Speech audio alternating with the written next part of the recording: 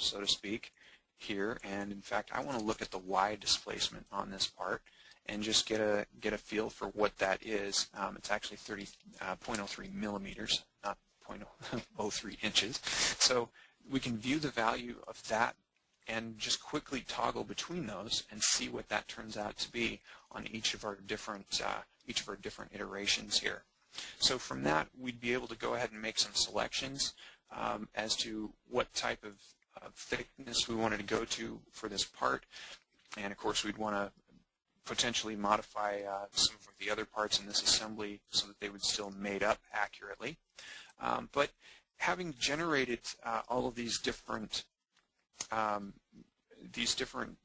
pieces of data, we might want to create an analysis report for this, and that way we can communicate this with other members of our team, potentially managers or customers or anybody that's interested in seeing what kind of results we got and why we made the decisions that we made. So having done that, I'm just clicking on the report button here, and we'll see a report generated that's going to contain all of the different results, the stresses, the displacements, safety factors, as well as different views of this part showing the actual stress flow in a couple of different orientations so that we can report that out to anybody that wants to just read through that. So this is going to generate that stress analysis report here. It'll just pop up in an HTML format, pull it up in my browser, and I can view it, kind of go through and review what shows up there, as well as being able to forward that on to anybody that wants to review it. So as you can see here, it's a very comprehensive report that's getting generated.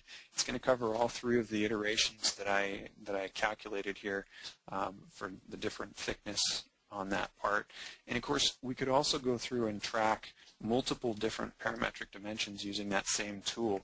We might go in and identify several different ones that we wanted to track, and that would allow us to look at different combinations of those variables and what kind of results we get from that.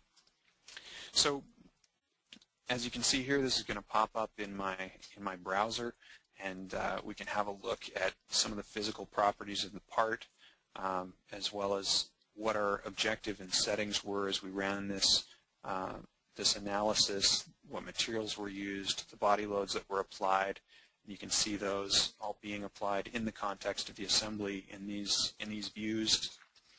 And as we scroll down through here, we'll get to the results as well, and you can actually see the von Mises stress as it's flowing through that part, as well as the first and third principal stresses and the displacement on the part in the different configurations.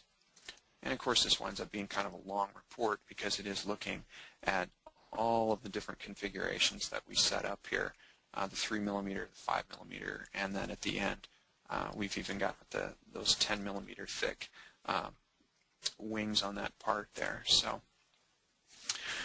with that, we will end our demonstration on the simulation inside of Inventor. We've got a couple of other things we wanted to pass along here for anyone that is interested in tracking some information easily from our website. Notice I'm just going to go to pacificad.com here. Down on the lower left, we've got a manufacturing solutions segment of this website. And in the lower right, there's something that we want to make everybody aware of, which is our manufacturing forum.